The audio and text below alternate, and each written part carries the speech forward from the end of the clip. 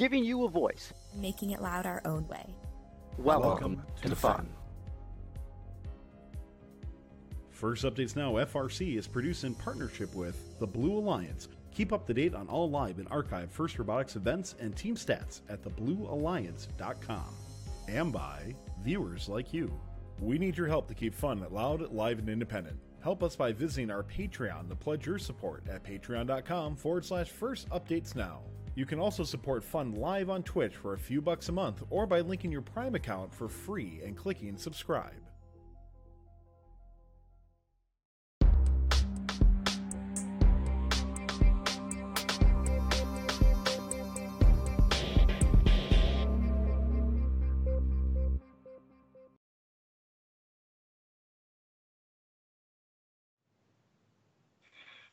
Good evening, everyone in the Fun Universe, and welcome to the SEweet region recap for Week 4. Reporting for First Updates Now, I'm Marshall. I'm Griffin. And I'm Kristen. Tonight, we're going to cover events that took place this week in Georgia, North Carolina, and the Chesapeake District. We'll also have discussion topics and give some previews for the action coming up next week. But before we get started, we have more fun mugs to give away, courtesy of Redfish Products. Let's bring on producer Tyler to talk more about what it is and how we can win. Yeah, we'll be real quick, guys. Giving these away every single show during the regional recap, I think, for the rest of the season. We'll see. But make sure you go check out tinyurl/Redfish Robotics to see all the cool mugs that they have. But right now, currently unavailable. You can't even buy it right now. But will be a fun mug. And what was the keyword we're going to do for this? Parallax? The keyword is parallax. Can you spell that? Parallax. Did I get that right, Griffin? Yes. All right, so type parallax in chat right now, and that's your, I'm sure there's some context behind that, and that's your opportunity we'll get to that in a bit. To win the fun mug. So parallax, type that in, and don't forget it. You need the follow in order to win, and our subscribers get 5 times luck. So thank everybody for your support. Enjoy the show. So let's start things off with the Peachtree District in Columbus. So we had 36 teams head down to Columbus State University for this week's Peachtree District event. The event showcased the highest level of play we've seen yet out of the district, and we likely saw a preview to what we can expect of district champs. In quals, we had 6 completed rockets, nearly all done solo by 2974 Walton Robotics. It should be noted most were done under no defense, and we also had 37 HAB level 3 climbs, but no unicorn matches. Defense became a much larger factor in this event as alliances did whatever they could to win qual matches, and this led to some teams falling down under pressure. And it saw others continue to shine, showing that they had properly prepared for this from the beginning. Climbs, of course, were a driving factor in the final seeding, with 3 out of the 4 of the top 4 teams being capable of HAB level 3 climb. At the conclusion of qual's team, 1414 IHOT seeded first with a very reliable climb and were averaging 7 or more game pieces scored a match. With their first selection, they chose 2974 Walton Robotics, who was the game piece moving star of the event with an average of over 10 game pieces per match and those 6 completed rockets. And they finished off their alliance with Team 1795, Team Clutch, for defense. Things proceeded just how you would expect for the number 1 seeded alliance as they charged through quarters and semis to make it to the finals. They would face off against the 2nd seed alliance of 4910 East Cobb Robotics, Team 3635 the Flying Legion, and Team 5332 Toaster Tech. The first finals match started with the Red Alliance filling their cargo ship rather quickly, but then they were sufficiently slowed down by 5332 as they attempted to score rocket game pieces. And this slowdown gave the Blue Alliance teams 4910 and 3635 time to catch up. Unfortunately, 5332 made a critical error driving into the HAB zone and picking up a foul, which, when the dust settled at the end of the match, caused the Blue Alliance to lose, red, 65-69.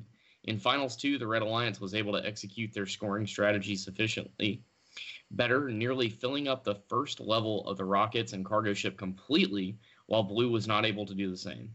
This led to a Red Alliance victory and the first Blue Banner win for Team 1414 IHOT since 2006. Congratulations to Team 4026 Global Dynamics on their Engineering Inspiration Award win, and congratulations to Team 4888, the Columbus Space Program, on their Hometown Chairman's Award win. And now off to Griffin for Oxon Hill. All right, up in Maryland, 39 teams converged on Oxon Hill High School for the Oxon Hill event. If you could catch the stream amidst its constant stoppings, you would have seen some intense qualification matches, including 9 completed rockets, 3 which were unicorn matches.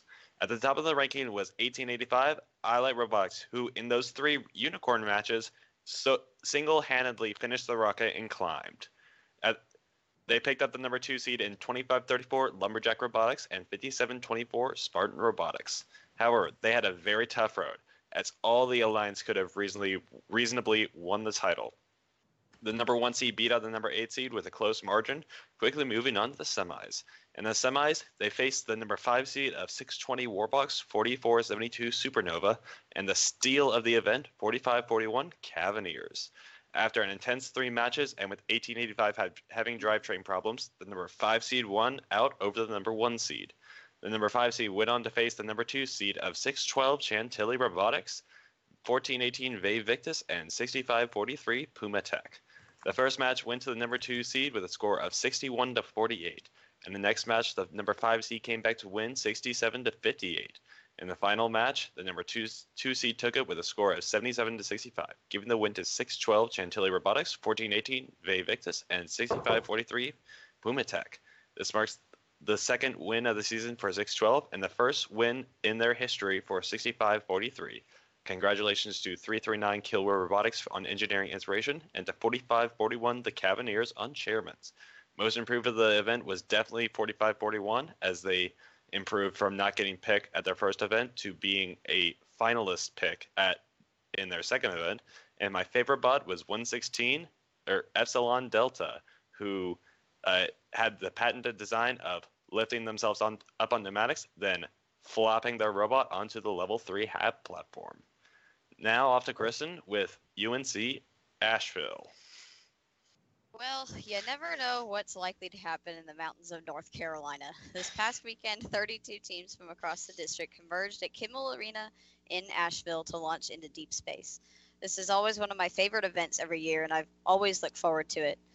We had 4 unicorn matches, 3 of which were from penalties, and the first complete rocket in North Carolina, which was rather exciting. The ranking started off about how you would expect, with the top teams being the usual suspects, but by the end of the first day, things were looking fairly sideways. With Saturday ending up with teams up in arms over various cards being issued, the ranking settled a little differently than expected by the end of quals on Sunday. Sounds a little familiar, doesn't it? One ranking, however, did not surprise anyone, and it was the number 1 ranked seed, 5190 Green Hope Falcons. They picked up Team 2655 Flying Platypi and Team 2640 Hotbots to form their alliance. Quarters started off rocky, with a yellow card plus tech foul being issued for G20 against 2655 and the rest of the alliance, nearly costing them to match with just a margin of 1 point. This was one of just many G20 cards that were issued over the course of the weekend. In the next match, Flying Platypi opted to stay home side and sent Hotbots over to play defense instead. Only one matchup in quarters required a tiebreaker between Alliances 3 and 6, and semis were both decided in 2 matches. This brought Alliance 1 and Alliance 2, consisting of 3196 Spork, 1533 Triple Strange, and 6894 Ice Java, to the finals round. The first match ended in a yellow escalated to a red card issued to Alliance 1 again for G20, which is the 5th or 6th card issued for that ruling during the course of the weekend. After 2 more matches, Alliance 1 eventually won out over Alliance 2. It was a great set of matches to watch aside from the penalty issues, and it was a fantastic showing on the part of both alliances. Congratulations to 5190 Green Hope Falcons, 2655 Flying Platypi, and 2640 Hotbox on their event win. Congratulations also to 7890 Sequence on their Rookie All-Star and highest rookie seed to boot, 5854 Glitch for their Engineering Inspiration Award, and to 4561 Terabytes on their Chairman's win. Marshall, what is our discussion topic for today? Well, now it's time to bite into a cake of debate from the cafeteria of chat on the corner of Conversation Street. So, today's topic is parallax and the perception when making a foul call from the point of view of the referee. And I actually think this is something that's important to understand, not just for the viewers at home, but also potentially for referees that might be watching.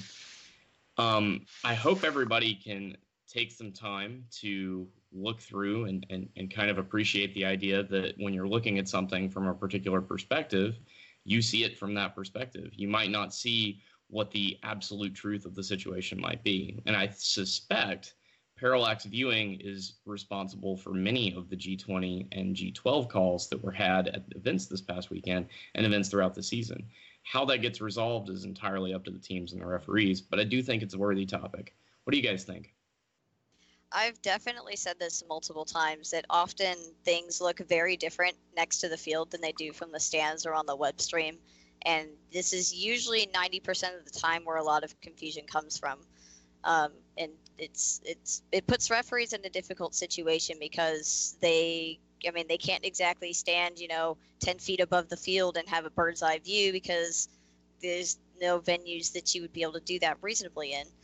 But it's definitely something that I think needs to be reiterated. I think a little more either in referee training or to the general public, just because it's something I see brought up very infrequently. Yeah, and I think that it's just the ideas of the sight lines which is causing this, because this is besides 2017, this is where you have the game where you have the least visibility in almost all of FRC history. So that parallax theme becomes very, very big because it's like very few sight lines that the refs get from their positions.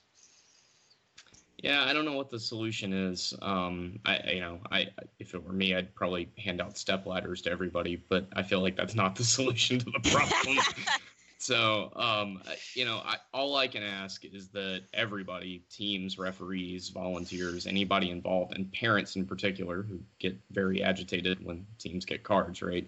So these people should just take this into consideration, right? Like the person making the call, they're making it from their point of view. So I don't know that that's right necessarily. It's not necessarily wrong. It's just from their point of view.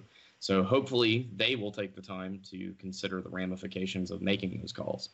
So, folks, I have found by the way, the solution to this issue. Let's take a look. Yes, this is all that we need. This solves all issues. This does. Thank you. Cotton Eye Joe solves UNC Asheville brings it. Do you know what is a better solution? Doing the Macarena during Cotton Eye Joe. You know what? This explains why I couldn't find the CSA during part of the event. So. Or you can be triple strange and do the YMCA for literally everything. Every but song? The YMCA. Of course. Or the Macarena for every single song except for the Macarena. Yeah, that was 612 at all their events. Now, I have to say, out of all the events that I've seen or been to, I guess, from a playlist perspective, the Asheville event was on point. So when things got heated in the finals, when the DQ was called, shortly thereafter, the Why Can't We Be Friends song was on the playlist. It was very well done. So I think it was necessary. I think we need to correct that Team 7443 won the Rookie All-Star Award, not Team Sequence. I'm thinking of Rookie Inspiration. That's my That might be it. So I get those two mixed up all the time. So thank you for the correction. We make mistakes too. Happen. All right, so moving on to the top 10. So, wait for Tyler to pull up the list. All right, starting out at number 1, we've got Team 2974 Walton Robotics from Marietta, Georgia. Excellent work at their event this past weekend, too. Next up, we've got Team 5190, the Green Hope Falcons from Cary, North Carolina. Following them, we've got Team 1414 IHOT from Atlanta, Georgia.